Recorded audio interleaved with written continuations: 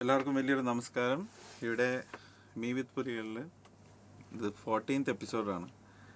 കഴിഞ്ഞ എപ്പിസോഡ് എല്ലാവർക്കും ഇഷ്ടപ്പെട്ടു എന്നാണ് വിചാരിക്കുന്നത്. ഒരുപാട് ടെക്നിക്കൽ കാര്യങ്ങളൊക്കെ അതിൽ പറയുണ്ടായി. പ്രോഗ്രാമേഴ്സൊക്കെ ആയിരുന്നു. ഇപ്രാവശ്യം വളരെ ബ്രില്യൻ്റ് ആയിട്ടുള്ളൊരു സിംഗറാണ് എൻ്റെ മുമ്പിലിരിക്കുന്നത്. ദിവ്യ എസ് മേനോൻ എന്നാണ് പേര്.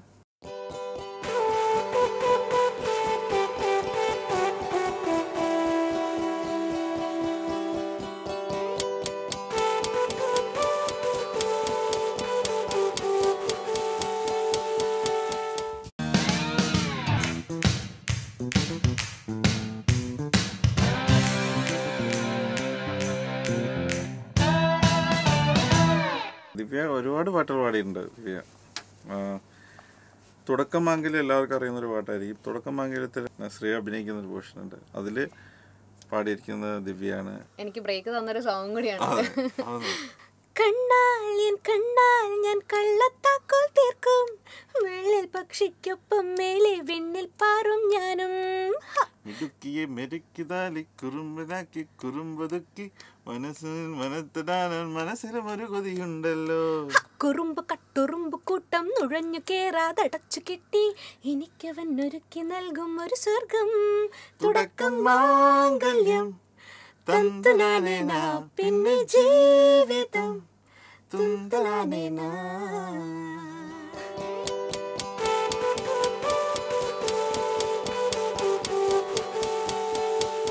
അങ്ങനെ കുറെ പാട്ടുകളുണ്ട് അല്ലേ ദിവ്യ?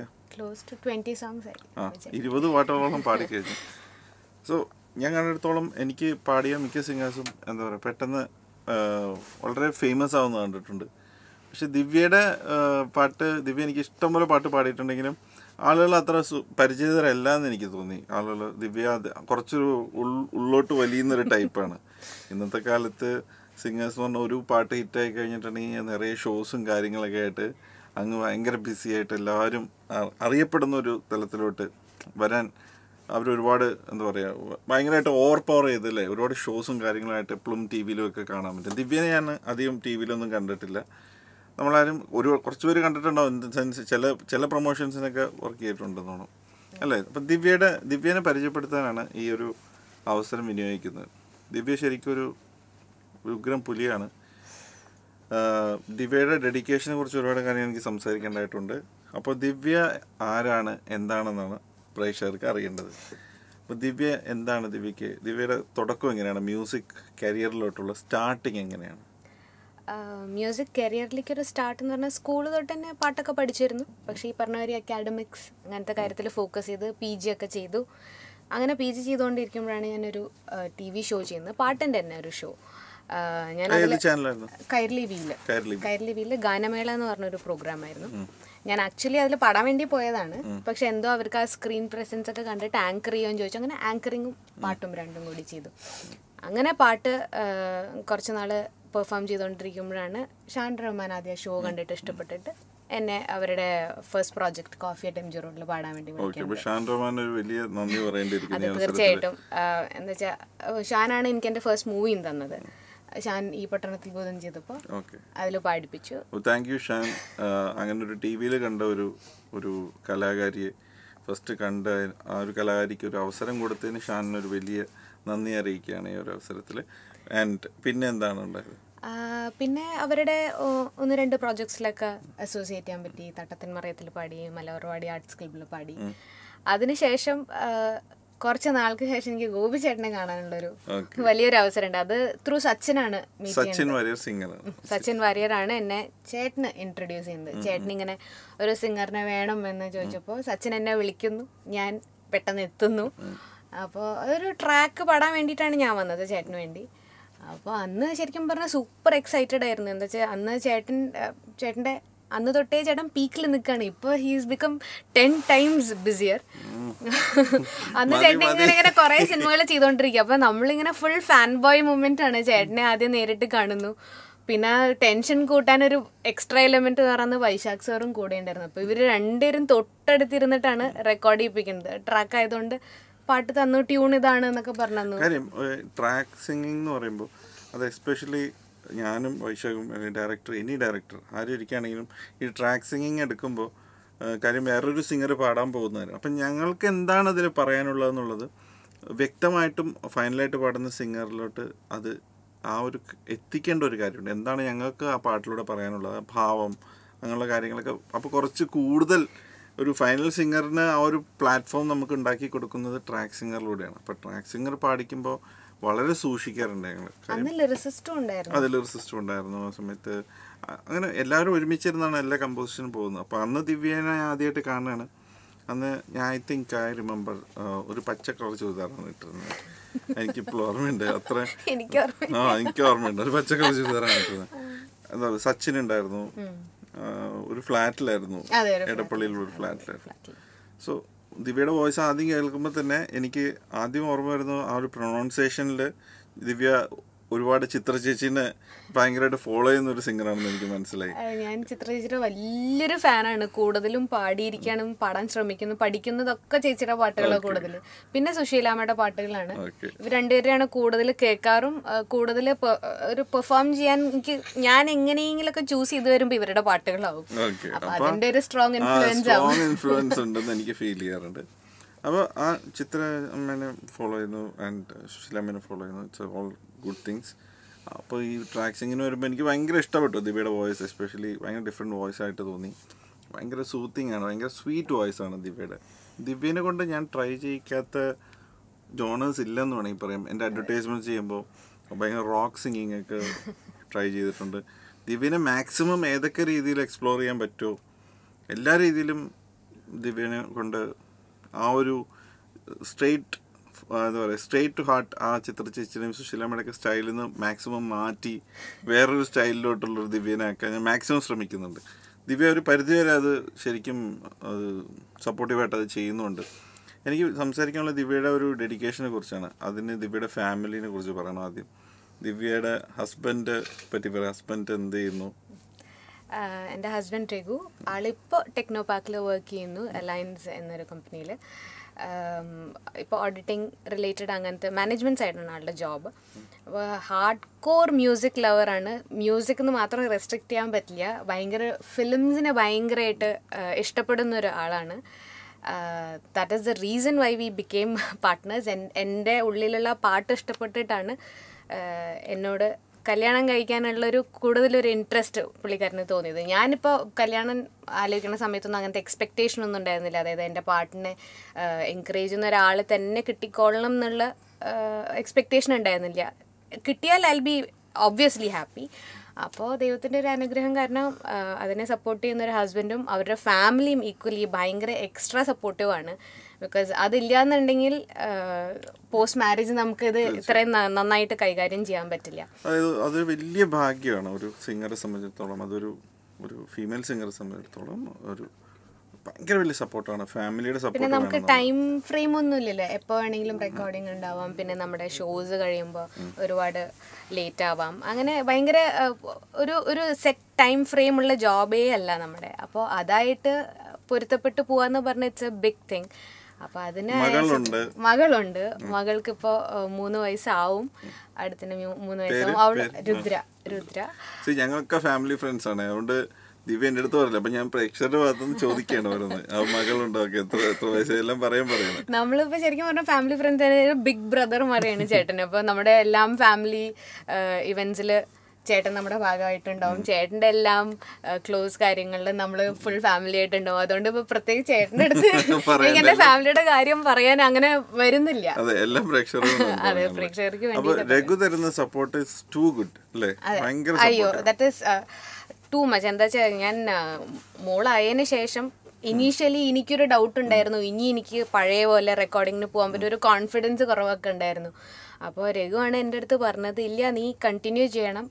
കുട്ടികൾ അവർ സൈഡ് ബൈ സൈഡ് വളർന്നോലും. പിന്നെ എൻ്റെ അമ്മയും അച്ഛനും ഉണ്ടായിരുന്നു ഇവിടെ, പിന്നെ ഹസ്ബൻഡ് അമ്മയുണ്ട് കൂടെ.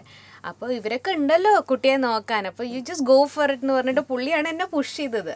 ഏത് സമയത്ത് ദിവ്യയുടെ ഡെഡിക്കേഷനെ കുറിച്ച് പറയാം. അതായത് എനിക്ക് പലപ്പോഴും ദിവ്യയുടെ എനിക്ക് ഏറ്റവും കൂടുതൽ ലക്കിയസ്റ്റ് ആയിട്ടുള്ളൊരു സിംഗറായിട്ടാണ് എനിക്ക് ദിവ്യനെ തോന്നുന്നത്. അത് കഴിവുണ്ട്, അറ്റ് ദ സെയിം ടൈം ഭാഗ്യമുള്ളൊരു സിംഗറാണ്. കാര്യം ഇപ്പോൾ തുടക്കമാകില്ല, എന്നോട് ഇന്നേരം 20 സോങ്ങുകൾ റെക്കോർഡ് ചെയ്യപ്പെട്ടു എന്നാണ് പറയുന്നത്. അപ്പം ആക്ച്വലി 20 സോങ് റെക്കോർഡ് ചെയ്തു എന്ന് പറയുമ്പോൾ എനിക്ക് ഓർമ്മ കിട്ടുന്നില്ല ഏതൊക്കെ പാട്ടുകളാണ്. അത്രയധികം പാട്ടുകളുണ്ട്. തെലുങ്കിലുണ്ട്, തമിഴിലുണ്ട്, മലയാളത്തിലുണ്ട്. അപ്പോൾ ഇതിലെല്ലാം പാടാനുള്ള കാരണം ഏത് സമയത്ത് വിളിച്ചാലും ദിവ്യ സ്റ്റാൻഡപ്പ് ഓൺ ബെഞ്ചാണ്. അത് ഏത് സമയത്ത് പാതിരാത്രി 1 മണിക്ക് വിളിച്ചാലും ഭർത്താവായിട്ട് വരും. അതായത് അത്രയും ഡെഡിക്കേഷനാണ്. ഏത് സമയത്ത് വിളിച്ചു. ഇവിടെ അടുത്ത് തന്നെയാണ് താമസിക്കുന്നത്. ഇപ്പോൾ ഇൻ കേസ് ദിവ്യ ഒരു 3-4 ദിവസത്തിന് ഇവിടെ ഔട്ട് ഓഫ് സ്റ്റേഷൻ ആണെങ്കിൽ എന്നെ വിളിച്ച് പറയും. ഇത് ഞാൻ പറയുന്നത് ആ ഫാമിലിയുടെ സപ്പോർട്ട് എന്തോരം ഇമ്പോർട്ടൻ്റ് ആണെന്നുള്ളത്. ഞാൻ കണ്ടിടത്തോളം എനിക്ക് ഒരുപാട് എക്സ്പീരിയൻസ് ഉണ്ട്. കാര്യം പല സിംഗേഴ്സും നന്നായിട്ട് പാടുന്ന ഒരുപാട് നല്ല സിംഗേഴ്സുണ്ട്. അവർ നന്നായിട്ട് പാടും. ഈ പറഞ്ഞ പോലെ അവർ പല ഷോസിനും പോകാറുണ്ട്. നമ്മൾ വിളിക്കുന്ന സമയത്ത് ഒരുപക്ഷെ അവർ ഉണ്ടായിക്കൊള്ളുന്നില്ല. നിർഭാഗ്യവശാൽ അവർക്ക് അത് അറ്റൻഡ് ചെയ്യാൻ പറ്റാതെ വരും. അങ്ങനെ ഉണ്ടാകുന്നുണ്ടല്ലോ. ഇത് പിന്നീട് വന്നവർ അറ്റൻഡ് ചെയ്യും, നമ്മൾ അവരെ കൊണ്ട് പാടിക്കും. ലൈഫിലുണ്ടാകുന്ന ഒരു ഫീമെയിൽ ഒരു സ്ത്രീയെ സംബന്ധിച്ചിടത്തോളം ലൈഫിലുണ്ടാകുന്ന ഏറ്റവും വലിയൊരു ചേഞ്ചാണ് മാരേജ് എന്ന് പറയുന്നത്.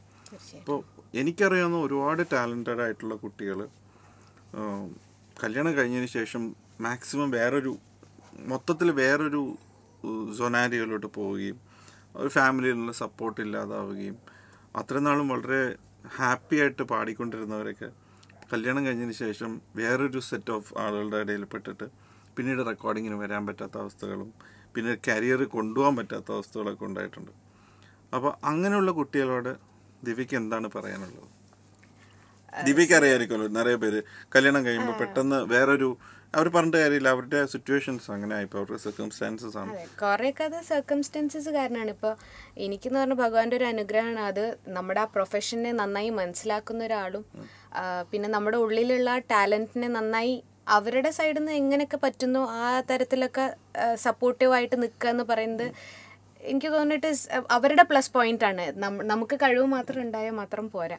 പിന്നെ എന്താണെന്ന് വെച്ചാൽ നമ്മളൊരു സിംഗറാണ് അല്ലെങ്കിൽ ഒരു പെർഫോമറാണെന്ന് അറിഞ്ഞിട്ടായിരിക്കുമല്ലോ എന്തായാലും അവർ കല്യാണം കഴിക്കുന്നുണ്ടാവുക. So before marriage if you can communicate, അതായത് എനിക്കിങ്ങനെ ഒരു ഇഷ്ടമുണ്ട്, ഈ ഒരു കരിയറാണ് ഞാൻ ഫോക്കസ് ചെയ്യുന്നതെന്ന് പറഞ്ഞ് അത് മനസ്സിലാക്കുന്ന ഒരു വ്യക്തിയാണെങ്കിൽ ഒരു പരിധി വരെ നമ്മൾ എന്തായാലും എൻകറേജ് ചെയ്യുമെന്ന് ഞാൻ വിശ്വസിക്കുന്നു. അത് കമ്മ്യൂണിക്കേഷനാണ് ബേസിക്കലി ഒരു റിലേഷൻഷിപ്പ് സ്ട്രോങ് ആയിട്ട് പോകാനുള്ള ഒരു വലിയൊരു ഫാക്ടർ എന്ന് ഞാൻ വിശ്വസിക്കുന്നു.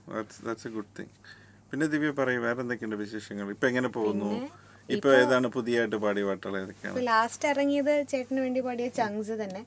പിന്നെ അതിന് തൊട്ട് മുമ്പ് കടങ്കഥ ദീപാങ്കരന് വേണ്ടിയിട്ടൊരു ചങ്സിലുള്ള പാട്ട് ദിവ്യനെ കാണുന്നതല്ല, ദിവ്യ പാടുന്ന പാട്ട് കേട്ട് കഴിഞ്ഞാൽ ഭയങ്കര രസമാണ്. ചങ്സിൽ അതിന് വേറൊരു വിശേഷണം എങ്ങനെ കൊടുക്കാന്നറിയില്ല.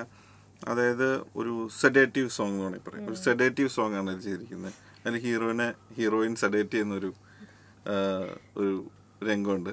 അപ്പം അന്ന് എനിക്ക് ഇത് പാടിക്കാനായിട്ട് ഞാൻ പല വോയിസസ് ഉണ്ട്. അങ്ങനെ ഒരു സെഡേറ്റീവ് ടെക്സ്ചറുള്ള വോയിസസ് ഉണ്ട്. നമുക്ക് ഇപ്പോൾ പറഞ്ഞ പോലെ ഒരുപാട് സിംഗേഴ്സ് ഉണ്ട്.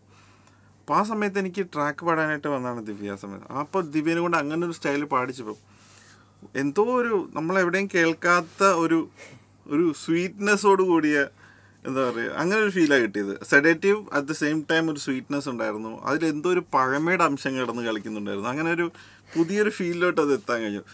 കാര്യം എന്താ, ദിവ്യയ്ക്ക് അത് അങ്ങനെ പല ഡിഫറെൻറ്റ് ജോണറിലുള്ള പാട്ടുകൾ പാടിക്കാനുള്ള അവസരം ഉണ്ടാകുന്നത് ഏത് സമയത്തും ദിവ്യ അവൈലബിൾ ആണെന്നുള്ളതുകൊണ്ടാണ്. ഇവിടെ വിളിപ്പുറത്ത് വരുന്ന സിംഗേഴ്സിൽ വളരെ ചുരുക്കം സിംഗേഴ്സിൽ ഒരാളാണ് ദിവ്യ. അതിനെന്നും ദിവ്യയോട് ഞാൻ കടപ്പെട്ടിരിക്കുന്നു, ദിവ്യയുടെ ഫാമിലിയോട് കടപ്പെട്ടിരിക്കുന്നു. അതായത് അത് ശരി ഫാക്ടറാണ് ദിവ്യ, അത് ബിഗ് ഫാക്ടർ. അല്ല, ഇത്രയും different type of songs experiment ചെയ്യാനുള്ളൊരു കറേജ് ചേട്ടൻ കാണിക്കുന്നുണ്ട്. ലൈക്ക് ഞാൻ എൻ്റെ കരിയർ തുടങ്ങി നിൽക്കുന്ന സമയത്താണ് ചേട്ടൻ എന്നെ ആദ്യമായിട്ട് പാടാൻ വിളിക്കുന്നത്. അതിനുശേഷം പല ടൈപ്പിലുള്ള സോങ്സ്, ഫോക്ക് തമിഴ് സോങ് പഠിപ്പിച്ചിട്ടുണ്ട്, ഈ പറഞ്ഞ ഒരു ആഡിന് വേണ്ടി റോക്ക് സോങ് പഠിപ്പിച്ചിട്ടുണ്ട്, എനർജറ്റിക് സോങ് പഠിപ്പിച്ചിട്ടുണ്ട്. അപ്പോൾ ഞാൻ അതുവരെ സ്വയം വിശ്വസിച്ചിരുന്നത് എനിക്ക് ഈ ഒരു ഫ്രെയിം ലൈനിൽ മാത്രമേ പാടാൻ പറ്റുള്ളൂ, അതായത് മെലഡി മാത്രം, സ്വീറ്റ് സോങ്സ് മാത്രമേ പാടാൻ പറ്റുള്ളൂ എന്ന് ഞാൻ സ്വയം വിശ്വസിച്ചിരുന്ന ആളാണ്.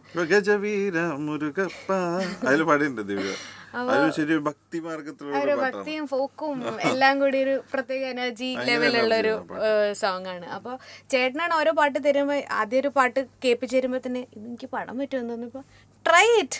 ഒരിക്കലും ചേട്ടൻ നമ്മളെ എന്നെ ഡിസ്കറേജ് ചെയ്യില്ല. എന്താണെങ്കിലും ട്രൈ ചെയ്ത് നോക്കുക, പറ്റിയില്ല എന്നുണ്ടെങ്കിൽ കുഴപ്പമില്ല. അങ്ങനെ ആ ഒരു ഭയങ്കര കൂൾ ആറ്റിറ്റ്യൂഡാണ്. അപ്പം തന്നെ നമ്മുടെ പകുതി ടെൻഷനൊക്കെ പോവും. അപ്പോൾ പിന്നെ നമ്മൾ അങ്ങോട്ട് എക്സ്പെരിമെൻറ്റ് ചെയ്യുമ്പോൾ പിന്നെ എന്തോ ഈ ചേട്ടൻ എപ്പോഴും മ്യൂസിക് ചെയ്യുമ്പോൾ പറയാറുണ്ട് ഇവിടെ ദൈവത്തിൻ്റെ ഒരു കടാക്ഷം ഇവിടെ എപ്പോഴും ഉണ്ട്. അത് പാടാൻ നിൽക്കുമ്പോൾ നമുക്കും ഫീൽ ചെയ്യാം. അതായത് ഒരു സാധനം കേട്ട് കയറുമ്പോൾ ഇതെങ്ങനെ പാടാൻ പറ്റുമോ എന്നൊക്കെ. ഞാനൊരു കുത്തുപാട്ട് വരെ പാടിയിട്ടുണ്ട് ചേട്ടനുണ്ട്. അത് അന്ന് രാത്രി സമയത്താണ് ചേട്ടൻ വിളിക്കുന്നത്. അപ്പോൾ അത് ഫസ്റ്റ് കേട്ടപ്പോൾ തന്നെ ഞാൻ സൗണ്ട് എഞ്ചിനീയർ ചേട്ടൻ്റെ അടുത്ത് പറഞ്ഞു, ഇന്ന് ഒരുപാട് സമയം എടുക്കുമെന്ന് തോന്നുന്നുണ്ട്, ചേട്ടന് വീട്ടിൽ പോകാൻ പറ്റും തോന്നുന്നില്ല എന്ന് പറഞ്ഞിട്ട് ഞാൻ കയറുന്നത് പാടാൻ. പക്ഷെ അങ്ങോട്ട് പാടി തുടങ്ങിയപ്പോൾ ഈ പറഞ്ഞ മാതിരി ആ ഡിവൈൻ ആ ഒരു വൈബ് നമ്മൾ പാടുമ്പോൾ നമുക്കും അത് വരും. അത് 1.5 hours ഞാനത് ഫിനിഷ് ചെയ്ത് ഞാൻ തന്നെ ഷോക്കായിപ്പോൾ ഇതെങ്ങനെ പാടി ഈ സാധനം. അപ്പോൾ ആ ചേട്ടൻ്റെ ആ ഒരു പോസിറ്റീവ് എനർജി ഇവിടെയുള്ള നമ്മുടെ സൗണ്ട് എഞ്ചിനീയർ ചേട്ടൻ്റെയും ആ ഒരു പോസിറ്റീവ് വൈബ് നമ്മുടെ ഉള്ളിലേക്കും വരുമ്പോൾ നമുക്കും കൂടി പാടാൻ കുറച്ചുകൂടി കൺവീനിയൻ്റ് ആണ്. ദിവ്യ, എനിക്ക് ഏറ്റവും പാടിയിൽ എനിക്ക് ഏറ്റവും ഇഷ്ടമുള്ള ഒരു പാട്ടുണ്ട്, എനിക്ക് വേണ്ടി പാടിയ പാട്ടിൽ. എനിക്ക് അതെന്നും ഇന്നും എപ്പോഴും ഫേവറേറ്റാണ് ആ പാട്ട്. കാര്യം ദിവ്യയുടെ വോയിസ് എനിക്ക് ഏറ്റവും ബ്യൂട്ടിഫുള്ളായിട്ട് ഉപയോഗിക്കാൻ കഴിഞ്ഞൊരു പാട്ടാണ്. അത് കലി എന്നൊരു സിനിമയിൽ വാർത്തിങ്കളെ എന്ന് പറഞ്ഞൊരു പാട്ടുണ്ട്. ആ പാട്ട് ആക്ച്വലി ഞാൻ വേറൊരു ട്രാക്ക് സിംഗറെ കൊണ്ടാണ് പാടിച്ചത്. അത് പാടിച്ചു. അതിലൊരു ഡിക്ഷൻ്റെ ഒക്കെ പ്രോബ്ലം വന്ന സ്ഥിതിക്ക് എനിക്കപ്പോൾ വേറൊരു ഓപ്ഷൻ എൻ്റെ മനസ്സിൽ ആദ്യം വന്നത് ദിവ്യയുടെ വോയിസാണ്. ദിവ്യ ആകുമ്പോൾ പിന്നെ എപ്പോൾ വിളിച്ചാലും റെഡിയാണല്ലോ, നമുക്ക് ട്രൈ ചെയ്യാം എന്നുണ്ട്. ആക്ച്വലി ദിവ്യ പാടിയാൽ നന്നാവുമെന്ന് ഞാൻ വിചാരിച്ചില്ല ആ പാട്ട്. ആക്ച്വലി ആ ഒരു റെൻഡറിങ് ആയിരുന്നില്ല എനിക്ക് ആവശ്യം. ദിവ്യ പാടി എങ്ങനെ അത് പാടും എന്ന് എൻ്റെ മനസ്സിൽ ഓൾറെഡി ഉണ്ടായിരുന്നു. ദിവ്യ പാടുകയാണെങ്കിൽ അത് ഇങ്ങനെ വരുള്ളൂ, അതല്ല എനിക്ക് വേണ്ടത്, എനിക്ക് വേറൊരു സ്റ്റൈലാണ് വേണ്ടത് എന്നെനിക്ക് മനസ്സിൽ ഉറപ്പുണ്ടായിരുന്നു. എന്താ പറയുക, അവിടെയാണ് ഞാൻ ദിവ്യ ഭാഗ്യമുള്ള സിംഗറാണെന്ന് ഞാൻ പറയുന്നത്. കാര്യം എൻ്റെ ആ ഒരു സിംഗേഴ്സ് എന്ന് പറയുമ്പോൾ നമ്മൾ ഇന്ന സിംഗർ ഇന്ന സ്റ്റൈലിലേ പാടുള്ളൂ, ഇന്നൊരു സ്റ്റൈലിലായിരിക്കും എന്നുള്ളൊരു ചിന്താഗതിയെ മാറ്റുന്ന വിധത്തിൽ നമ്മൾ ഞെട്ടിച്ച് കളഞ്ഞു. ദിവ്യ ആ പാട്ട് ശരിക്കും പാടിയപ്പം വാർത്തിങ്കളെ എന്ന് പറഞ്ഞ പാട്ട് അത് ഭയങ്കര ഹിറ്റായ ആ പാട്ട്. വളരെ സ്ലോ നമ്പറാണ്. ദുൽഖറും ലൈക്ക് സായി പല്ലവി അഭിനയിച്ചിരുന്നു ആ സിനിമയിൽ. ആ പാട്ട് ഒരു പല്ലവി ഒന്ന് പാടിത്തരാം. അത് എനിക്കും ഒരുപാട് അപ്രിസിയേഷൻ നേടി തന്നൊരു പാട്ടാണ്. അവാർഡ്സും കാര്യങ്ങളൊക്കെ കിട്ടി. ഇന്നും മെസ്സേജസ് വരാറുണ്ട് ആ പാട്ടിനെ കുറിച്ച്. അത് ഇറ്റ്സ് ഓൺ ലൂപ്പ് എന്ന് പറഞ്ഞിട്ടാണ് എനിക്ക് ഒരു കോമൺ ആയിട്ട് വരുന്നൊരു മെസ്സേജ്.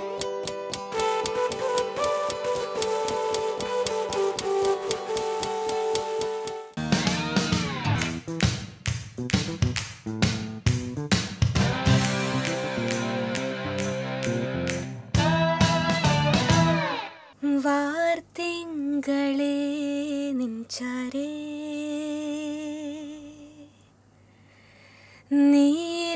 നീലാമ്പലായി ഞാൻ വന്നേ, തന്നെത്താനെ നിന്നിൽ ചേരും പുഞ്ചിരിത്തു വെണ്ണിലാവോ, അഴകേ നീ നിൻ ചിരികൾ പൊഴിയൂ പതിയേ, അരികേ നീ നിൻ ചിരികൾ പൊഴിയൂ പതിയേ, മാരിക്കാരേ നീ വന്നിടല്ലേ എന്നുവാനിന്മേലേ, തിങ്കൾ ചാരേ വന്നു മെല്ലി മേഘച്ചില്ലെറിഞ്ഞതാരേ, കനവേ നിൻ കണ്ണിൽ തോവും ചിരിയാൽ പുൽകിടും നേരം, നിലവിൽ എന്നൊരു രാവും പകലിൻ പൂവായി മാറിയിടും പ്രിയനേ, നിറയൂ നീ എന്നുള്ളിൽ അരികേ, മറയല്ലേ സന്ധ്യേ. ഏകദേശം ഒരു 1 മിനിറ്റും 15 സെക്കൻഡോളം അങ്ങനെ ഉണ്ടാവും ഈ ഒരു പല്ലവി. വലിയ പല്ലവിയാണ്, ലോങ് പല്ലവിയാണ്. അത് കമ്പോസ് ചെയ്തപ്പോൾ അങ്ങനെ ഒരു ഫീലിൽ വന്നൊരു പാട്ടാണ്. ആ പാട്ട് ഇങ്ങനെ കമ്പോസ് ചെയ്തപ്പം എന്തായാലും ഒരു 1.5 മിനിറ്റോളം ഉള്ളൊരു പല്ലവി ചെയ്യുമ്പോൾ ഡെഫിനറ്റ്ലി അങ്ങനെ ഒരു സോങ് ആകുമ്പോൾ ഏതെങ്കിലും ഈ പറഞ്ഞ പോലെ ഒരു കേൾക്കാത്ത ശബ്ദവും അങ്ങനെ എന്തെങ്കിലും ഡിഫറെൻ്റ് ആയിട്ടൊരു വോയിസ് വന്നാൽ ആൾ കേൾക്കുള്ളൂ എന്നുള്ള ധാരണ ഉണ്ടായിരുന്നു. പക്ഷെ ആ ലിറിക്സിന് ദിവ്യ കൊടുത്ത ഭാവം അതിഗംഭീരമായിരുന്നു. അതാണ് ആ പാട്ട് മലയാളികളുടെ മനസ്സിലോട്ട് ഇടം പിടിക്കാനുള്ള main reason is your pronunciation. അതിന് ദിവ്യ ചിത്രചേച്ചിക്കും ഈ പറഞ്ഞ പോലെ സുശീലാമ്മയ്ക്കൊക്കെ ഒരുപാട് നന്ദി പറയണം. പിന്നെ വലിയൊരു ക്രെഡിറ്റ് എൻ്റെ അമ്മയ്ക്കും കൊടുക്കണം. ബിക്കോസ് ഞാൻ പഠിച്ചതൊക്കെ പല സ്കൂളുകളിലാണ്. അതായത് അച്ഛന് ട്രാൻസ്ഫറബിൾ ജോബ് ആയതുകൊണ്ട് നമ്മൾ ഇവിടെ ഇന്ത്യയിൽ തന്നെ പല പല സ്റ്റേറ്റ്സിൽ ഇങ്ങനെ കറങ്ങിയാണ് പഠിച്ചിരിക്കുന്നത്. അപ്പോൾ ഒരു സോളിഡ് മലയാളം പഠിക്കാനുള്ള ബേസ് ഒന്നും എനിക്ക് ഉണ്ടായിട്ടില്ല. അപ്പോൾ അത് മുഴുവൻ എനിക്ക് ഞാൻ KVയിലാണ് പഠിച്ചത്. അപ്പോൾ നമുക്ക് സാൻസ്ക്രിറ്റ് ആൻഡ് ഹിന്ദി കമ്പൽസറിയാണ്. അപ്പോൾ എനിക്ക് സ്കോപ്പ് ഉണ്ടായിരുന്നില്ല അങ്ങനെ സാധാരണ ഇവിടെ നാട്ടിൽ പഠിക്കുന്ന കുട്ടികളുടെ മാതിരി മലയാളം ഒരു ലാംഗ്വേജായി സെലക്ട് ചെയ്ത് പഠിക്കാനുള്ളൊരു അങ്ങനെ ഒരു സ്കോപ്പ് ഉണ്ടായിട്ടില്ല. ഞാനിപ്പോഴും ലിറിക്സ് എഴുതുന്നത് ഇംഗ്ലീഷിലാണ്. പക്ഷെ എനിക്ക് മലയാളം വായിക്കാൻ അറിയാം. എനിക്ക് എഴുതാൻ ഇപ്പോഴും സ്പീഡില്ല. തപ്പിയൊക്കെ എഴുതുള്ളൂ. പക്ഷെ എനിക്ക് വായിക്കാൻ പറ്റും. അപ്പോൾ അമ്മയാണ് എപ്പോഴും ഞാൻ പാടുമ്പോൾ ഇങ്ങനെ പറയാം അത് ലിറിക്ക് അവിടെ കറക്റ്റ് ചെയ്യണം. പിന്നെ അമ്മയും ഭയങ്കര ചിത്ര ചേച്ചി ഫാൻ ആയതുകൊണ്ട് അമ്മ ചിത്ര ചേച്ചി എങ്ങനെയാ പാടണേ നീ നോക്കുന്ന പറഞ്ഞാൽ അങ്ങനെ ഫോക്കസ് ചെയ്ത് ഞാനും കൂടുതൽ ഈ പറഞ്ഞ പോലെ പ്രൊണൗൺസിയേഷൻ ഭയങ്കരമായിട്ട് ശ്രദ്ധിക്കുക. ഞാൻ വർക്കൗട്ട് ചെയ്യുന്ന സമയത്ത് pronunciation has to B perfect. എന്ന് വെച്ചാൽ നമ്മൾ മലയാളത്തിന് അത്ര സ്നേഹിക്കുന്നുണ്ട് മലയാളി പ്രേക്ഷകരും.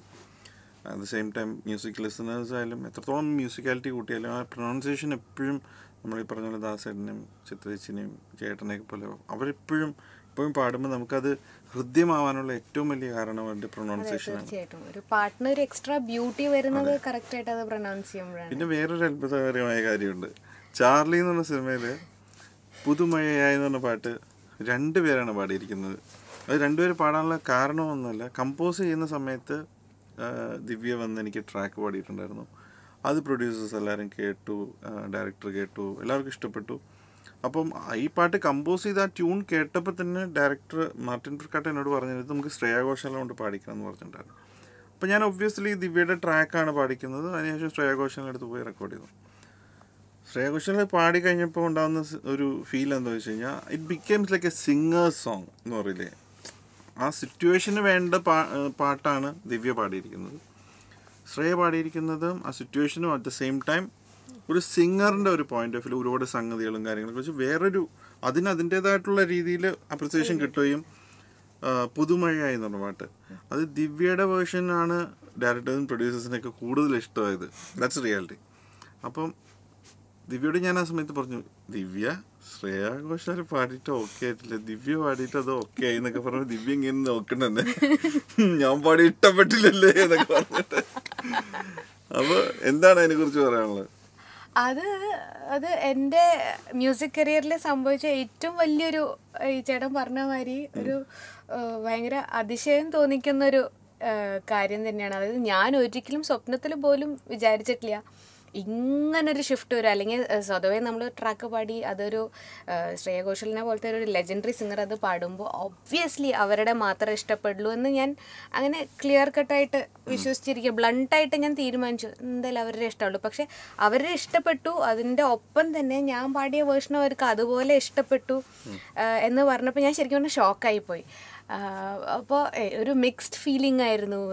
സങ്കടവും സന്തോഷവും എല്ലാം എന്താ പറയേണ്ടതെന്ന് എനിക്ക് അറിയണ്ടായിരുന്നില്ല. ഞാൻ ആദ്യം വിചാരിച്ചു ചേട്ടൻ വെറുതെ തമാശയ്ക്ക് പറഞ്ഞതാന്നൊക്കെ വിചാരിച്ചു. പക്ഷെ പിന്നെ സീരിയസ് ആയിട്ടാണെന്ന് പിന്നെ കുറച്ച് കഴിഞ്ഞപ്പോൾ എനിക്ക് മനസ്സിലായി.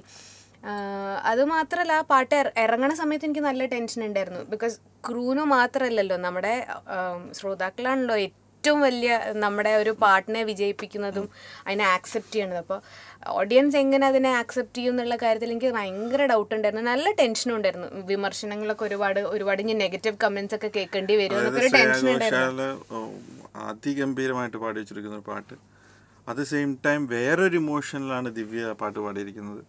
അപ്പോൾ ചിലർ ശ്രേയാ ഘോഷാൽ പാടി നന്നായിട്ടുണ്ട്, ദിവ്യനുണ്ട് എന്തിനു പാടിച്ചു, ദിവ്യ പാടി കഴിഞ്ഞാൽ നന്നാവോ, അങ്ങനെയുള്ള ചോദ്യങ്ങളൊക്കെ വരാം. അതൊക്കെ ഉള്ള പക്ഷേ എനിക്ക് അവിടെയാണ് പ്രേക്ഷകരോട്, മലയാളി പ്രേക്ഷകരോട് ഒരു വലിയ നന്ദി പറയേണ്ടത്. കാര്യം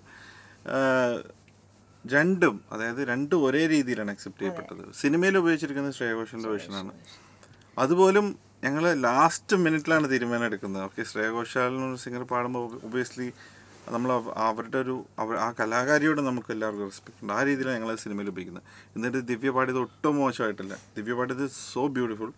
അങ്ങനെ ഒരു ആശയക്കുഴപ്പത്തിൽ വരെ ഞങ്ങൾ എത്തിച്ചു. കാര്യം ദിവ്യ പാടിക്കുന്നതിൽ ഒരു ഭയങ്കര ബ്യൂട്ടിഫുൾ ആയിട്ടൊരു ഇന്നസെൻറ്റ് ഫീലിംഗ് ഉണ്ടായിരുന്നു. അത് ഞാൻ കമ്പോസ് ചെയ്യപ്പെട്ടായിരുന്ന ഫീൽ തന്നെയാണ് ദിവ്യ പാടിയപ്പോൾ. ശ്രേയ ഘോഷാലോട് പാടിയപ്പോൾ അത് വേറൊരു തലത്തിലോട്ട് അതെത്തി. അതും നല്ല തലമാണ്. പക്ഷെ മലയാളി പ്രേക്ഷകർ രണ്ടും സ്വീകരിച്ചു എന്നുള്ളതാണ് അത് വലിയൊരു ഫാക്ടർ തന്നെയാണ്. രണ്ടിനെ ഒരുപോലെ സ്വീകരിക്കുക എന്ന് പറഞ്ഞാൽ ഒരു negative it's A big thing. ഇന്നും എനിക്ക് നല്ല കമന്റ്സ് തന്നെയാണ് കിട്ടിക്കൊണ്ടിരിക്കുന്നത്. അപ്പോൾ അതിന് ഓഡിയൻസിനോട് ഒരു വലിയ വലിയ നന്ദി തന്നെയുണ്ട്. ദിവ്യയുടെ വേർഷൻ ഒന്ന് പാടും. ഡെഫിനറ്റ്ലി. പുതുമഴയായി ചിറകടിയായി ജനലരികിൽ കുറുകി വരും കുളിരലയായി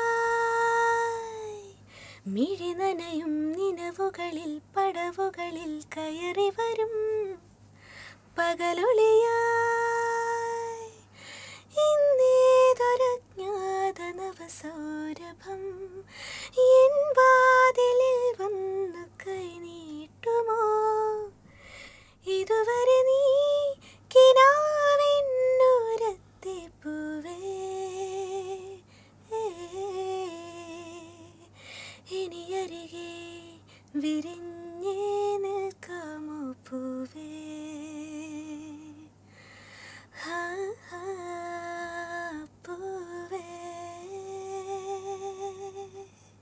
എത്ര മനോഹരമാണ്, സ്വീറ്റ് ആയിട്ടുള്ള വോയിസ് ആണ് ദിവ്യയുടെ. അത് കേൾക്കുന്ന എല്ലാവർക്കും മനസ്സിലാവും. വളരെ വളരെ വളരെ സ്വീറ്റ് ആൻഡ് ടെൻഡർ വോയിസ് എന്ന് പറയില്ലേ, ഭയങ്കര കിളിനാദമാണ്, ഭയങ്കര രസമാണ് അത് കേട്ടോണ്ടിരിക്കാൻ. അപ്പോൾ ഇങ്ങനെ വെറുതെ ഇങ്ങനെ ദിവ്യയുടെ വോയിസ് കേൾക്കുമ്പോൾ ഭയങ്കര സുഖമുണ്ട്. ആ ഒരു ഓർക്കസ്ട്രേഷൻ ഒന്നും ഇല്ലാതെ തന്നെ വെറും ആ ഒരു പച്ചയായ ശബ്ദം ഇങ്ങനെ കേൾക്കുമ്പോൾ അതിന് ഡയറക്റ്റായിട്ട് മലയാളി പ്രേക്ഷകരുടെ ഹൃദയത്തിലോട്ട് എത്തുന്നുള്ള ഒരു ഉറപ്പായി എനിക്ക്.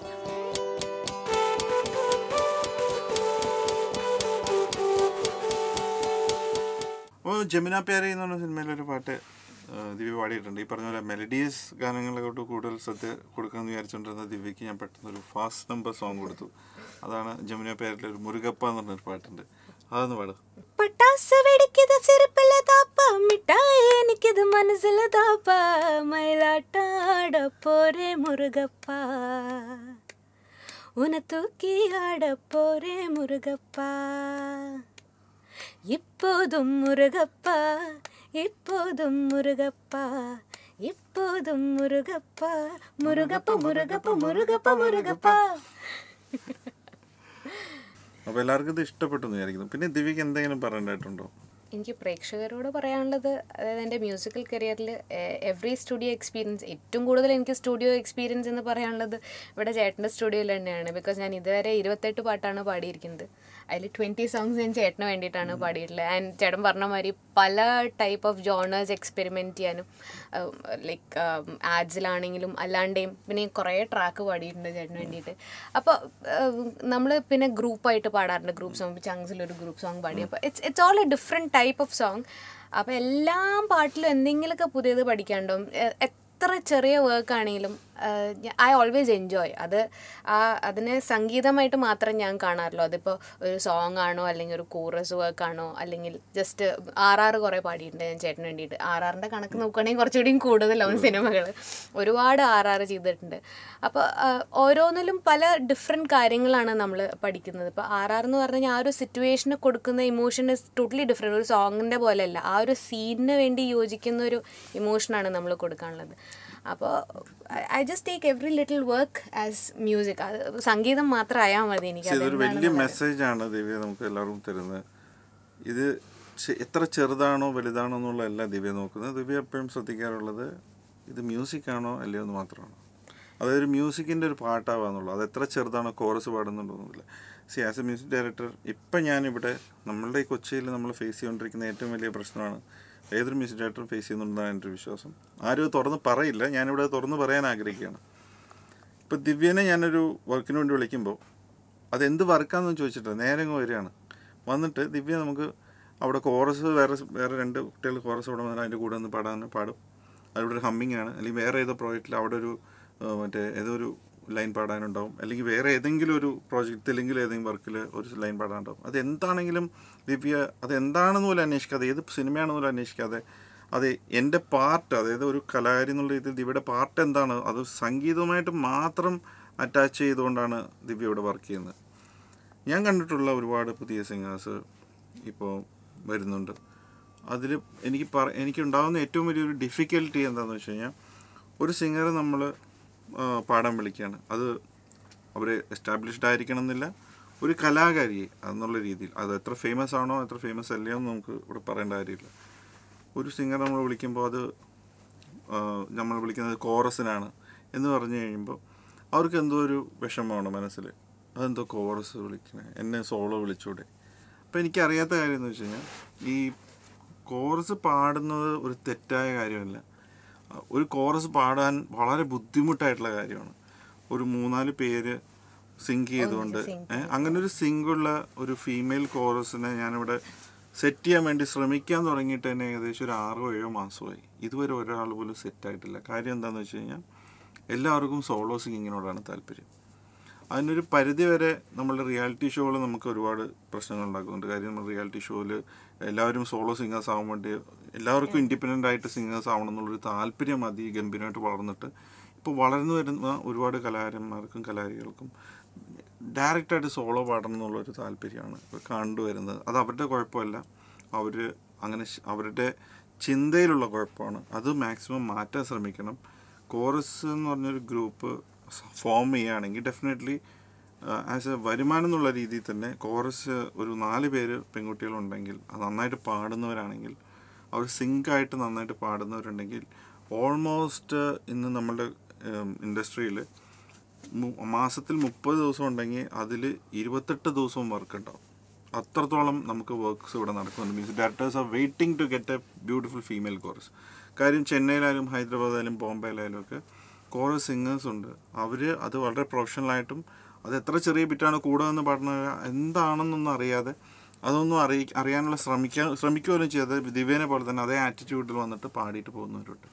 അവർക്കൊക്കെ മാസത്തിൽ 28 ദിവസം വർക്ക് ഉണ്ടെന്നുള്ളതാണ് സത്യം.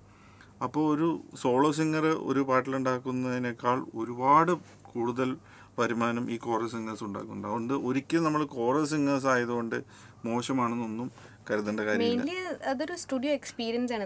കോറസിൽ ഒരു സോളോ സിംഗിങ് പോലെയല്ല, വേറെ കുറേ എലമെന്റ്സ് നമുക്ക് പഠിക്കാൻ, ഒരുപാട് കാര്യങ്ങൾ പഠിക്കാനായിട്ട്. കോറസ് എന്ന് പറഞ്ഞാൽ ഇറ്റ്സ് എ ബ്യൂട്ടിഫുൾ തിങ്. ഒരു കോറസ് കൊണ്ടുവരാ എന്ന് പറയുന്നത് നമ്മൾ ആ ടീം നിൽക്കുമ്പോൾ നമ്മൾ തമ്മിലൊരു മെന്റൽ കണക്ട് വേണം. വേറെ എക്സ്പീരിയൻസ് കൂടി പറയും. ഈ ഒരു കാര്യം ഞാൻ പറയാനുള്ള റീസൺ അതാണ്. വളർന്നു വരുന്ന കലാകാരികൾ സിംഗേഴ്സായിട്ടാണ് വളർന്നു വരാൻ ഉദ്ദേശിക്കുന്നതെങ്കിൽ ഈ ഒരു ആറ്റിറ്റ്യൂഡ് മാറ്റുക. ദിവ്യ പറഞ്ഞ ആറ്റിറ്റ്യൂഡിലോട്ട് എത്തുക. എന്താണെങ്കിലും മ്യൂസിക്കാണ് നമുക്ക് വലുത്. അത് ആരുടെ കൂടെ ഒന്ന് പാടിയാലും നമുക്ക് അതിന്റെ പാർട്ടാവാന്നുള്ളതാണ് ഇമ്പോർട്ടന്റ്. ബേസിക്കലി നമ്മൾ മ്യൂസിക്കിനെ അങ്ങോട്ട് സ്നേഹിക്കാൻ തുടങ്ങിയാൽ മതി. പിന്നെ വർക്ക് എന്താന്നുള്ളത് നമ്മൾ നോക്കാൻ തുടങ്ങില്ല. Will just look at it as music. അതൊരു സംഗീതത്തിനുള്ളൊരു അവസരമായിട്ട് കണ്ടു തുടങ്ങി കഴിഞ്ഞാൽ പിന്നെ അതിന്റെ വലിപ്പം ചെറുപ്പൊന്നും നമ്മൾ കാണില്ല. ഞാൻ അത് മാത്രം മനസ്സിലാക്കിയാറുള്ളൂ. തീർച്ചയായിട്ടും ഒരു കാര്യമുണ്ട് എനിക്ക് ഇത് പറയാനുള്ള ഒരു കാര്യമുണ്ട്. എൻ്റെ ഒരു എക്സ്പീരിയൻസ് ആണ്. അതായത് ഒരു കുട്ടി ഇങ്ങനെ ഞാൻ പാടാൻ വേണ്ടി കോറസ് പാടാൻ വേണ്ടി വിളിച്ചു. അപ്പോൾ ഒരു കോറസ് പാടാൻ വളരെ വിഷമത്തോടുകൂടിയാണ് വന്നത്. കാര്യം കോറസ് പാടണോ ചേട്ടാ എന്നൊക്കെ ചോദിച്ചിട്ടാണ് വന്നത്. കാര്യം അവരൊരു സോളോ സിംഗറൊന്നുമല്ല, വളർന്നു വരുന്നൊരു കലാകാരിയാണ്. അപ്പോൾ അവർ എൻ്റെ അടുത്തൊന്ന് ഇങ്ങനെ പാടാൻ വന്നിട്ട് പാടി കഴിഞ്ഞിട്ട് അവർ പോയി. ഞാൻ പേയ്മെൻറ്റ് കൊടുത്തിട്ട് എല്ലാം പറഞ്ഞപ്പോൾ എല്ലാം കഴിഞ്ഞ് അവർ കുറച്ച് ദിവസം കഴിഞ്ഞിട്ട് എന്നെ വിളിച്ചിട്ട് എന്നെ വേറെ സ്റ്റുഡിയോയിൽ പോകുമ്പോൾ അവരുടെ പേരിനോട് കൂടി കോറസ് എന്നും കൂടി ചേർത്ത് വിളിക്കുന്നു എന്ന് പറയും. അപ്പോൾ എനിക്ക് സത്യം പറഞ്ഞാൽ ഇത്രയും ഇമ്മച്വേർഡ് ആണല്ലോ നമ്മളുടെ ആളുകളെന്ന് എനിക്ക് തോന്നിപ്പോയി. അതായത് കോറസ് എന്ന് പറഞ്ഞാൽ എത്ര മോശമായിട്ടുള്ള കാര്യമാണ്, എത്ര മനോഹരമായിട്ടുള്ള കാര്യമാണ് കോറസ് പാടുക. അതൊരു ഇറ്റ്സ് എ ബ്യൂട്ടിഫുൾ പ്രൊഫഷനാണ്. അതിനെ ആ രീതിയിൽ കാണാനുള്ള മനസ്സില്ലാതെ പോയല്ലോ എന്ന് ആലോചിച്ച് എനിക്ക് സത്യം പറഞ്ഞാൽ എനിക്ക് ദുഃഖവും തോന്നി, അത് സമയം പുച്ഛവും തോന്നി, സങ്കടവും ഒക്കെ ആകെ ഒരു ഇടകലർന്ന് എന്ന ദേഷ്യം വന്നു എനിക്ക് ഇത് പറഞ്ഞിട്ട്. എന്താ ഇങ്ങനെ ചിന്തിക്കുന്നത് എന്നുള്ള രീതിയിൽ. അതെ. അപ്പോൾ അത് ഇനി ഇത് കാണുന്നവരെ ഈ ഒരു 14th എപ്പിസോഡ് കാണുമ്പോൾ ഇതാണ് ഇതിൽ എനിക്ക് നമുക്ക് പറയാനുള്ള ഒരു കാര്യം. പുതിയതായിട്ട് വരുന്നവർ ഡെഫിനറ്റ്ലി ഈ ഒരു ദിവ്യയുടെ എന്ന് പഠിക്കേണ്ട ഒരു സംഭവം ഇതാണ്. പിന്നെ കുറെ ചേട്ടന്റെ സൈഡിൽ നിന്ന് നമ്മൾ കുറെ ഈ ക്യാരക്ടർ എന്നുള്ളൊരു രീതിയിൽ apart from being A music director ഞാൻ പറഞ്ഞ ഒരു വലിയേട്ടൻ്റെ പോലെയാണ് ചേട്ടൻ. ഇങ്ങനെ നമുക്ക് സ്റ്റുഡിയോയിൽ ടെക്നിക്കൽ ടിപ്സ് ഒക്കെ തരും. പിന്നെ ആസ് എ പേഴ്സൺ ചേട്ടൻ ഇതേമാതിരി കുറേ എപ്പോഴും ഭയങ്കര പോസിറ്റീവ്, എല്ലാത്തിനെയും ഭയങ്കര പോസിറ്റീവായിട്ട് കാണുന്നൊരു ആളാണ്, വ്യക്തിയാണ്. അത് എത്ര ബാഡ് സിറ്റുവേഷൻ ആണെങ്കിലും ചേട്ടൻ്റെ മുഖത്ത് എപ്പോഴും ഒരു പുഞ്ചിരി ഉണ്ടാവും. അത് നമ്മളെപ്പോഴും പറയും, നമ്മൾ ഒരു വലിയ ഗ്യാങ് ഓഫ് ആൾക്കാരുണ്ടാവും ചേട്ടൻ്റെ കൂടെ ബാൻഡിൽ നമ്മൾ പെർഫോം ചെയ്യുന്നുണ്ട്. അപ്പോൾ നമ്മളെല്ലാവരും യുണാനിമസ്ലി പറയുന്നൊരു കാര്യം, ബാൻഡിലുള്ള എല്ലാവരും ആൺകുട്ടികളും പെൺകുട്ടികളും ഓർക്കസ്ട്രക്കാരെല്ലാവരും പറയുന്നതാണ്, ചേട്ടൻ്റെ ആ ഒരു എനർജി ലെവലും എപ്പോഴും പോസിറ്റീവായിട്ട് എല്ലാത്തിനെയും കാണുന്ന ആ ഒരു ആറ്റിറ്റ്യൂഡാണ് പൊതുവേ നമ്മൾക്ക് എല്ലാവർക്കും അതിൻ്റെ ഒരു ചേട്ടൻ്റെ സക്സസിൻ്റെ റീസൺ അതാണ്. അതിപ്പോൾ ഞാൻ പ്രത്യേകിച്ച് എടുത്ത് പറയണ്ട. പക്ഷെ ആ ഒരു വൈബ് ചേട്ടൻ്റെ കൂടെ വർക്ക് ചെയ്യുന്ന എല്ലാവർക്കും, അതിപ്പോൾ ഇവിടെയുള്ള സൗണ്ട് എഞ്ചിനീയേഴ്സിനാണെങ്കിലും പ്രോഗ്രാമേഴ്സിനെ ആരെ കണ്ടാലും നിങ്ങൾക്കത് ഫീൽ ചെയ്യാം.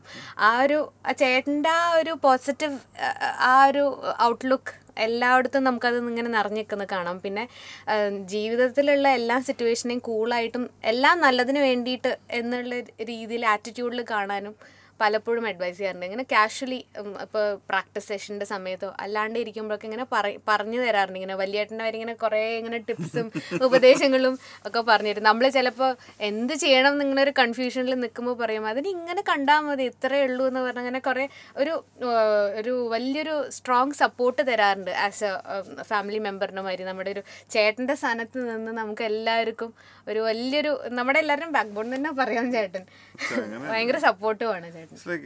ഇപ്പോൾ ഇവിടെ ഇപ്പോൾ I am running the show, ഇവിടെ എൻ്റെ സ്റ്റുഡിയോയിലാണ്, ഇവിടെയാണ് എല്ലാവരും വർക്ക് ചെയ്യുന്നത്. അപ്പം എൻ്റെ ജോലി എന്ന് പറഞ്ഞാൽ കപ്പിത്താൻ്റെ ജോലി പോലെ. ഇറ്റ്സ് ലൈക്ക് കപ്പിത്താൻ ഇളകി കഴിഞ്ഞാൽ കപ്പലൂങ്ങെന്ന് പറഞ്ഞ ഒരു അവസ്ഥയാണ്. അപ്പം നമ്മൾ ഏറ്റവും പോസിറ്റീവായിട്ട് ഇരിക്കാന്നല്ലേ ഉള്ളൂ. പക്ഷെ അത് എത്ര വേഴ്സ്റ്റ് സിറ്റുവേഷൻ ആണെങ്കിലും ചേട്ടൻ നല്ല ടെൻസ്ഡ് ആണെങ്കിലും അത് ചേട്ടൻ്റെ മുഖത്ത് കാണിക്കില്ല. അപ്പോൾ എന്താണെന്ന് വെച്ചാൽ ടീം മെമ്പേഴ്സ് എല്ലാവരും കൂളാവും. നമ്മൾ at A point of time ചിലപ്പോൾ നമ്മൾ ഒന്ന് ടെൻഷനാവും, അയ്യോ ഇനി എന്ത് ചെയ്യും, അങ്ങനത്തെ വല്ല വേഴ്സ് സിറ്റുവേഷൻ ആവും. പക്ഷേ ചേട്ടൻ എപ്പോഴും ഇങ്ങനെ കൂളായിട്ട് അത് കുഴപ്പമില്ല എന്ന് പറഞ്ഞ് അങ്ങനത്തെ ഒരു സിഗ്നൽ കിട്ടുമ്പോഴേക്കും നമ്മളെല്ലാവരും അപ്പോൾ ചേട്ടൻ കൂളാണ്, അപ്പം നമുക്ക് മാനേജ് ചെയ്യാന്ന് പറഞ്ഞ് അങ്ങനെ ഒരുപാട് കോമഡികൾ ഉണ്ടായിട്ടുണ്ട്. അതായത് ഞങ്ങൾ ചെല്ലുമ്പോൾ അവിടെ സ്റ്റേജ് പണി എടുക്കുന്നുണ്ടായിരുന്നു, അങ്ങനെയൊക്കെ. അത് എല്ലാ ഷോസ് അത് അവരുടെ മിസ്റ്റേക്ക് അല്ല, ഇറ്റ്സ് ലൈക്ക് ഇറ്റ് ഹാപ്പൻസ്. അപ്പം ആരും ഒരു കാര്യം ചെയ്യുമ്പോൾ, ഒരു പ്രോജക്റ്റ് ചെയ്യുമ്പോൾ അല്ലെങ്കിൽ ഒരു സംരംഭത്തിന് ഇറങ്ങുമ്പോൾ ഒരിക്കലും എന്തെങ്കിലും തെറ്റായി സംഭവിക്കണം എന്ന് വിചാരിച്ച് ഇത് മോശമാണെന്നൊന്നും വിചാരിച്ചൊന്നും ചെയ്യുന്നില്ല. എല്ലാം അതിൻ്റെ വഴിക്ക് വരുമ്പോൾ പല ടെക്നിക്കൽ എറേഴ്സ് ഉണ്ടാവും. അതെല്ലാം മാനുഷികമാണ്. അല്ലെങ്കിൽ നമ്മളെല്ലാവരും മനുഷ്യന്മാരല്ലാതെ ഇത് പെർഫോം ചെയ്യുമ്പോൾ മൈക്ക് വരെ ഓഫ് ആയി പോയിട്ടുണ്ട്. ചേട്ടൻ കൂളായിട്ട് ആലോചിക്കാറുണ്ട് ചേട്ടൻ അത് ആ സിറ്റുവേഷനിൽ നമ്മളാണെങ്കിൽ എന്ത് ചെയ്തിട്ടുണ്ടാവും അപ്പൊ ആലോചിക്കും. അത്രയും സൂപ്പർ കൂളാണ്. എന്ത് പെർഫോം ചെയ്തത് പോലെ ഒരു സ്റ്റേജില് അമേരിക്കയിൽ വെച്ച് പെർഫോം ചെയ്തിട്ട് ഫുള്ള് അമേരിക്കയിലാണ് കറണ്ട് പോയെന്ന് അല്ലെങ്കിൽ അമേരിക്കയിൽ കറണ്ട് പോയി. ഇവിടെ നമ്മുടെ നാട്ടിൽ കറണ്ട് പോകണമല്ല, അവിടെ ഭൂകമ്പമൊക്കെ വന്നൊരു ഫീലാണ്. അവിടെ പെട്ടെന്ന് സ്റ്റേജിൽ കറണ്ട് ഓഫ് ആയപ്പോൾ അവിടെ എന്തോ ജനറേറ്റർ എന്തോ സം പ്ലഗിങ് ഇഷ്യൂ എന്തോ ഉണ്ടായിരുന്നു. അവിടെയും അങ്ങനത്തെ പ്രശ്നങ്ങൾ വരാം. അതെ, എവിടെ വേണമെങ്കിൽ കറണ്ട് പ്രശ്നമുണ്ട്. പക്ഷെ അവിടെ കറണ്ട് പോകുമ്പോൾ ആളുകൾ നമ്മളിവിടെ കറണ്ട് പോയി ഓക്കെ വിശറി എടുക്കണം, അവിടെ കറണ്ട് പോയി ഞാൻ പോലീസുകാരെ വിളിക്കും, അത്രയും ഡേഞ്ചറാണ് അവിടെയൊക്കെ. അപ്പോൾ കറണ്ട് പോയി. അപ്പം ഒരു മൈക്ക് മാത്രം വർക്ക് ചെയ്യുന്നുണ്ടായിരുന്നു ഭാഗ്യത്തിന് ആ സ്റ്റേജിൽ. അത് ആങ്കറിന്റെ മൈക്കായിരുന്നു. ഞാനത് വെച്ചിട്ട് ഞാൻ പാട്ടൊക്കെ പാടി ഇറങ്ങി ചെന്ന് ആ സമയം നമ്മൾ പതറിയിരുന്നെങ്കിൽ ഒരു പക്ഷെ ആ പ്രോഗ്രാം തന്നെ ഫോളോ ആയിപ്പോണ്ട്. അപ്പൊ നമ്മൾ ആ പോസിറ്റീവ് എനർജിയിൽ ഇരിക്കുക, അത് അത്രേ ഉള്ളൂ. ഇപ്പൊ ദിവ്യ ആയാലും വരുമ്പോൾ ഭയങ്കര പോസിറ്റീവാണ്. എപ്പോൾ വന്നാലും എത്ര നേരം വേണമെങ്കിലും വർക്ക് ചെയ്യാനും ദിവ്യ റെഡി. എപ്പോഴെങ്കിലും ഞാൻ ദിവ്യയോട് ദേഷ്യപ്പെട്ടിട്ടുണ്ടോ? ഇല്ല, ദേഷ്യപ്പെട്ടിട്ടില്ല. പക്ഷെ ഞാൻ ഇന്നിപ്പോൾ എത്രയോ വർഷമായി ഞാനിപ്പോൾ ചേട്ടൻ്റെ കൂടെ പാടുന്നു. പക്ഷെ ഇന്നും ചേട്ടൻ അവിടെ മുമ്പിൽ ഇങ്ങനെ ഇരിക്കുമ്പോൾ ഒരു നെഞ്ചെടുപ്പ് എപ്പോഴും ഉണ്ടാവും പാട്ട് പാടുമ്പോൾ. അത് ശരിയായിട്ട് പാടണം. അതായത് ചേട്ടനെ ദേഷ്യം പിടിപ്പിക്കരുത്, അല്ലെങ്കിൽ ചേട്ടനൊരു എന്തിനാ ഞാൻ ദിവ്യ വിളിച്ച ഈ പാട്ട് പാടാനുള്ളൊരു ഫീലിംഗ് ഒരിക്കലും ക്രിയേറ്റ് ചെയ്തിരുന്നത് മനസ്സിൽ കിടക്കണോണ്ടെന്നുണ്ട്. ഇന്നും എനിക്ക് ഇപ്പം നിന്ന് പാടാൻ പറഞ്ഞാലും ചെറിയൊരു ടെൻഷൻ എപ്പോഴും ഉണ്ടാവും. അതിൻ്റെ ഇടയിൽ ചേട്ടൻ ചിലപ്പോൾ ഇങ്ങനെ ബ്രേക്ക് എടുക്കുകയാണെങ്കിൽ കുറച്ച് നേരം പുറത്തേക്ക് നിൽക്കുമ്പോൾ ദീർഘശ്വാസം ഞാൻ ഇപ്പോഴും വലിക്കാറുണ്ട്. പക്ഷെ ചേട്ടൻ ഭയങ്കര കൂളാണ്. പക്ഷെ മേ ബി ഞാൻ സിൻസിയർലി എൻ്റെ ബെസ്റ്റ് എപ്പോഴും കൊടുക്കണം എന്ന് ആഗ്രഹിക്കുന്നതുകൊണ്ടായിരിക്കും ആ ഒരു ടെൻഷനുള്ളത്. But I like that. ആ ഒരു ടെൻഷൻ ഉള്ളപ്പോൾ നമ്മൾ എപ്പോഴും ആ ബെസ്റ്റ് കൊടുക്കാൻ നമ്മൾ എപ്പോഴും ശ്രമിച്ചുകൊണ്ടിരിക്കും. ഇൻഡിവിജ്വലി ഈ ഷോ, അതായത് ഇതിലൂടെ ഞാൻ ഉദ്ദേശിച്ച വേറൊരു കാര്യം കൊണ്ടുണ്ട്. ഇതിലൂടെ പ്രേക്ഷകർ ദിവ്യ എന്ന് പറയുന്ന ഒരു കലാകാരിയെ കാണണം. നമ്മൾ ദിവ്യയുടെ പാട്ട് കേട്ടു, ദിവ്യ ആരാണെന്ന് നിങ്ങൾക്ക് എല്ലാവർക്കും മനസ്സിലായി. ഇനി ദിവ്യയ്ക്ക് ഈ പ്രോഗ്രാമിലൂടെ, അല്ലെങ്കിൽ ദിവ്യ ഒബ്വിയസ്ലി എന്തായാലും ഇനി ഒരുപാട് ഷോസ് വരുന്നു, പക്ഷേ മീ വിത്ത് പുലികളിലൂടെ ഒരു എന്താ പറയുക, ഇനിയൊരു ബ്രേക്ക് ഉണ്ടാവട്ടെ. വേറെ മ്യൂസിക് ആർട്ടിസ്റ്റ് ഇത് കാണുമ്പോൾ ദിവ്യയുടെ വോയിസ് ഉപയോഗിക്കണം. അറ്റ് ദ സെയിം ടൈം ദിവ്യയ്ക്ക് ഒരുപാട് ഓപ്പർച്യൂണിറ്റീസ് ഇനി കൂടുതൽ വരണം, അതായത് ആസ് എ ഷോസ് എന്നോൾ. അപ്പോൾ ദിവ്യയോട് ഞാൻ റീസെൻ്റ്ലി പറയുണ്ടായിരുന്നു, ഇങ്ങനെ ഷോ ഒക്കെ ചെയ്യുമ്പോൾ ദിവ്യ ഇങ്ങനെ വളരെ ഡീസൻ്റായിട്ട് ഇങ്ങനെ നിന്ന് മൈക്കും പിടിച്ച് ഇങ്ങനെ പാടിക്കൊണ്ടിരുന്നു കഴിഞ്ഞാൽ ഇന്നത്തെ ഒരു ജനങ്ങളത് പെട്ടെന്ന് അക്സെപ്റ്റ് ചെയ്തുകൊള്ളുന്നില്ല. എന്ന് വെച്ചാൽ കോമ്പറ്റീഷൻ വളരെ വലുതാണ്. അപ്പോൾ നമ്മൾ കുറച്ച് ഇറങ്ങി ചെന്ന് ഡാൻസൊക്കെ കളിക്കണം, നന്നായിട്ട് പെർഫോം ചെയ്യണം. പെർഫോമൻസ് ഇമ്പോർട്ടൻ്റ് ആണ്. മ്യൂസിക് വേണം, മ്യൂസിക് ഒബ്വിയസ്ലി വേണം. അറ്റ് ദ സെയിം ടൈം നമ്മൾ പെർഫോമൻസിൽ കുറച്ച് കൂടുതൽ ശ്രദ്ധിക്കണം എന്നൊക്കെ ഞാൻ പറഞ്ഞു കൊടുക്കാറുണ്ട്. അപ്പോൾ ദിവ്യ അത് ഇനി അടുത്ത ഷോയിൽ ദിവ്യ ശരിക്കും ഇടിച്ചു പൊളിച്ച് വരുന്നതാണ് എനിക്ക് തോന്നുന്നത്. ആ ഒരു ഐഡിയ ഒക്കെ ഞാൻ പറഞ്ഞു കൊടുത്തിട്ടുണ്ട് ഡെഫിനറ്റ്ലി. അപ്പോൾ ഞാൻ നേരത്തെ പറഞ്ഞ ചേട്ടൻ ഒരു ചേട്ടൻ്റെ സ്ഥാനത്ത് നിന്ന് എപ്പോഴും നമുക്കിങ്ങനെ ആസ് എ പേഴ്സൺ എങ്ങനെ ഗ്രോ ചെയ്യാന്നുള്ള കാര്യങ്ങൾ എപ്പോഴും ഇങ്ങനെ ഹെൽപ്പ് ചെയ്തുകൊണ്ടിരിക്കും. ദിവ്യക്ക് ഈ ഒരു പർട്ടിക്കുലർ എപ്പിസോഡിലൂടെ ദിവ്യക്ക് ഒരുപാട് ഓപ്പർച്യൂണിറ്റീസ് കിട്ടണമെന്നാണ്. എനിക്ക് ഒരുപാട് സന്തോഷമുണ്ട് ചേട്ടൻ. ഞാൻ ഇങ്ങനെ ഒരു സെഗ്മെന്റ് ദിവ്യയുടെ കൂടെ ചെയ്യുന്നുണ്ടെന്ന് പറഞ്ഞപ്പോൾ ഞാൻ ചേട്ടൻ ചുമ്മാ വെറുതെ പറയാന്ന് ഞാൻ ചോദിക്കും, ചേട്ടൻ തമാശ പറയരുത്. അതുകൊണ്ട് അല്ല, സീരിയസ് ആയിട്ട് പറഞ്ഞാൽ അപ്പോഴും ഞാൻ കാര്യമാക്കി എടുക്കില്ല. അത് കഴിഞ്ഞിട്ട് ഷൂട്ടിന് വേണ്ടി വിളിച്ചപ്പോഴാണ് ശരിക്കും കാര്യമായിട്ട് സീരിയസ് ആയിട്ട് തന്നെയാണല്ലേ പറഞ്ഞതെന്ന്. ഷൂട്ടിന് വേണ്ടി വിളിച്ചപ്പോൾ ഞാൻ ഏകദേശം ഒരു 2 മണിക്കൂർ മുമ്പാണ് വിളിക്കുന്നത്. ഞാൻ 1/2 മണിക്കൂറിൽ എത്താന്ന് പറഞ്ഞു. ആദ്യമായിട്ടാണ് ദിവ്യ ഞാൻ പറഞ്ഞ സമയത്ത് നിന്ന് ലേറ്റ് ആയി വരുന്നത്. പിന്നെ വന്നപ്പോഴാണ് മനസ്സിലായത് എന്താണ് ലേറ്റ് ആവുള്ള കാരണം. ഒരുങ്ങിയാണ് വന്നിരിക്കുന്നത്. സാർ ഇങ്ങനെയൊന്നും വരാറില്ല, ഇവർ വളരെ കാഷ്വലായിട്ടാണ് വരുന്നത്. ഇന്ന് ദിവ്യ നന്നായിട്ട് ഒരുങ്ങി സുന്ദരി കുട്ടിയായിട്ട് വന്നിരിക്കുകയാണ്. സോ ഒരുപാട് സന്തോഷം. അപ്പോൾ ഈ എപ്പിസോഡ് നമ്മളിവിടെ വൈൻഡ് അപ്പ് ചെയ്യാണ്. അപ്പം എനിക്ക് ഒരുപാട് സന്തോഷം ചേട്ടൻ ഇങ്ങനെ ഒരു പ്ലാറ്റ്ഫോം എനിക്ക് തന്ന്. അതായത് this means a lot to me. അതായത് ഞാൻ എന്നൊരു ആർട്ടിസ്റ്റിന് ചേട്ടനെ കൊണ്ടാവുന്ന രീതിയിൽ he's been giving me all നല്ല നല്ല പാട്ടുകൾ, നല്ല നല്ല പ്രോജക്ട്സിൽ, നല്ല നല്ല സിനിമകളുടെ ഭാഗമാവാൻ സാധിച്ചിട്ടുണ്ട്.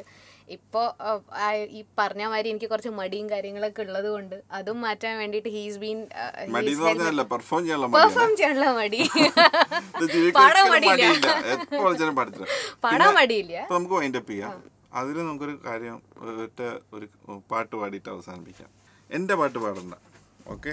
ദിവ്യക്ക് ഇഷ്ടമുള്ള ഏതെങ്കിലും, വേറെ ഏത് മ്യൂസിക് ഡയറക്ടറിനായാലും ഏതൊരു പാട്ടായാലും ദിവ്യക്ക് ഏറ്റവും മനസ്സിന് സ്വാധീനിച്ചിട്ടുള്ള ഒരു സിംഗറിൻ്റെ ഏതെങ്കിലും ഒരു പാട്ട് പാടും. ഏറ്റവും കൂടുതൽ സ്വാധീനിച്ചിട്ടുള്ള ചിത്ര ചേച്ചി. ഞാൻ ചിത്ര ചേച്ചിയുടെ പാട്ട് എനിക്ക് കേൾക്കരുതെന്ന് ദിവ്യയോട് പറഞ്ഞിട്ടുണ്ട്. എനിക്ക് അതായത് ഒരു നമ്മള് അറിയാതെ നമ്മൾ ചിത്രചേച്ചി ആവുന്ന ഒരു ഫോളോ. എനിക്ക് ദിവ്യ ഇൻഡിവിജ്വലായി എല്ലാ സിംഗേഴ്സും ഇൻഡിവിജ്വലായിട്ട് പെർഫോം ചെയ്യും. അവരുടെ ഒരു റെൻഡറിങ് കപ്പാസിറ്റി എല്ലാം സ്വന്തമായ കഴിവിൽ വരണമെന്ന് താല്പര്യപ്പെടുന്നുണ്ട്. ഞാൻ എപ്പോഴും ദിവ്യയോട് പറയും, ഇനി മേലെ ചിത്രചേച്ചിയുടെ പാട്ട് കേൾക്കരുത് കേട്ടോ എന്ന് പറയാറുണ്ട്. അതെന്ന് വെച്ചാൽ ചിത്രചേച്ചിയോടുള്ള അത്ര ഇഷ്ടമാണ് എനിക്ക്. അതുകൊണ്ടാണ് ഞാൻ പറഞ്ഞത്, എനിക്ക് ഇനി വേറൊരു കേസ് ചിത്ര നമുക്ക് വേണ്ട. ചിത്രചേച്ചി ഇറ്റ്സ് ഗോഡ്, ഇറ്റ്സ് ഹെവൻ. അപ്പോൾ ഒരിക്കലും ദിവ്യനെ സംബന്ധിച്ച് ദിവ്യയുടെ സ്വന്തം ഐഡന്റിറ്റിയിൽ വരണമെന്ന് ഏറ്റവും കൂടുതൽ ആഗ്രഹിക്കുന്നത്. ദിവ്യ കഴിഞ്ഞാൽ ദിവ്യനെ ഏറ്റവും നന്നായിട്ട് പാടണമെന്ന് ആഗ്രഹിക്കുന്ന വ്യക്തിയാണ് ഞാൻ. അപ്പോൾ ദിവ്യ ഒരു പാട്ട് പാടും.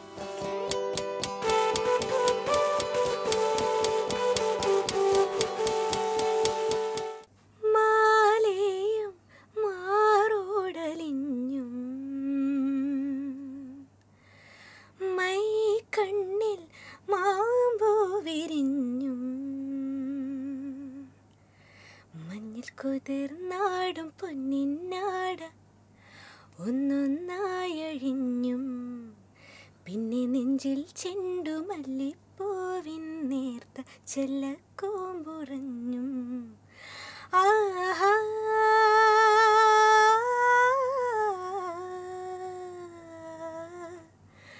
മാലയും മാറോടലിഞ്ഞും മൈ കണ്ണിൽ മാമ്പൂ വിരിഞ്ഞും. Thank you Divya. Thank you so much. Hope you enjoyed this episode. അപ്പോൾ ഇനി കൂടുതൽ വിശേഷങ്ങളും പുതിയ നമ്മൾ കാണാത്ത ഒരുപാട് ആർട്ടിസ്റ്റുകളുമായിട്ട്, ടാലൻ്റഡ് ആയിട്ടുള്ള പുലികളുമായിട്ട്, മീ വിത്ത് പുലികൾ, നമുക്കിനി 15th എപ്പിസോഡ് കാണാം. Thank you.